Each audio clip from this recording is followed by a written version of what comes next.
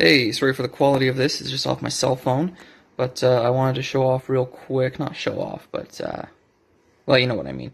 My PRC-6 radio project I've been working on here. Here's the original radio. This is Greek surplus, but they got it from the Americans, so it's Vietnam original. There's some of the guts on the inside. All the original parts are still connected, although this was sold to me as broken. So I want to show how I rigged this up to work with my little walkie-talkie here. It's pretty simple. Got me the original wire that came with the walkie-talkie. This is actually would have been like a TRS connector right there. So I just removed that, still dangling on the inside. Ran the wire through. And although the H33 upside down handset here with the push-to-talk has a 10-pin U166, sorry, 161 connector is the radio-specific one for this. The generic name of this connector is the U77U or the U79U, depending on the gender. It's a 10-pin connector, but you only actually need somewhere between 4 and 7 pins. I will put in the link. I'll put links in the description to the pin outs, but there's one of them. So that's for the H33 handset. So you see that you have 7 pins that are in use, but these two are redundant pins, so you actually only need the top 5. And if you look at, let me find it here, the Kenwood, which is what I'm wiring mine to, you'll see that the ground pins here are actually connected together. So that takes you from 5 pins on this down to 2 pins. B and D can be bridged. So here's what the back of my connector looks like. Where you see that one bridge going between up here. This red one is A, I believe. No, sorry. This top one here is A. B. The center ones are unused. So C. Keep turning. D, which has the bridge on it, and then E. Red wires are positive. Black wires are ground.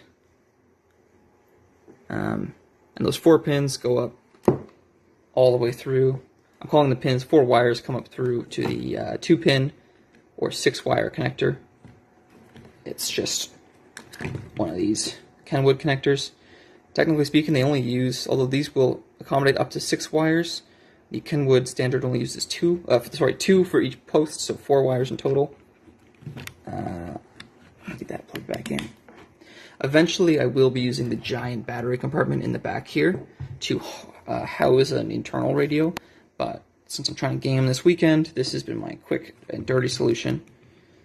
So, let me put a pause in here, and I'll assemble it and see what it looks like. Okay, so we're back. Here she is. I have an antenna on order for her. You can see the one wire comes out the bottom there. I'm going to do something to clean that port up. I did tape the wire up in a bit of a bundle, so if you pull on it, you're not pulling directly on the connections and it won't come out. I'll probably do something to clean that up, but I'll be carrying it on my back like this anyways, so hopefully I should kind of cover that up. I have another radio off to the side there already on. This radio is clipped up over here. If I push the button, it'll activate my push to talk, and check. Check 1 2, mic check 1 2. And I can't really do the earpiece test, but trust me, it works. It's just the mic won't pick it up very well. I did want to mention a few things about this. This still has the original microphone and earpiece in it. These are actually pretty nice compared to the newer. This is the U250, and there's also the 350, which is the 6-pin variant. They're fairly similar form factor, and you can get adapters for these as well. Here's one I bought on eBay. So if you want to use one of those though, these ones are glued together. These ones, this piece unscrews to gain access to the microphone, and there's a screw on the back here to give you access to the speaker. So these are actually much easier to swap the speaker and mic on, which I probably will because they don't work perfectly with this, unsurprisingly, but they do work well enough. So that's something I'll probably do to this, is add new guts to this guy. But this guy has all its original guts still in it. They're just tucked out of the way and not in use. And yeah, that's about it. I might do one more segment of this, but yeah, don't keep my word to it. Okay, so quick final part here with the radio on my webbing. Don't critique my webbing yet, I'm still working on it. But I got my hand set up here, clipped on to the little phone's in the way, little metal ring there. I should have just shown you the one on the other side. God, I don't know what I'm doing in this mirror. That little guy. Clipped on there. Slung on my back. See, from this side you can't even see that little extra wire. I did this, if I had a helping hand, you might just barely be able to see it right around that area somewhere. But it's fairly low profile. If I had a helping hand here, I could hide it away a little bit better. But this right here is my PRC-6. You know, I got my hand set, clip it away, and I'm good to go. Alright, so thanks for watching, guys.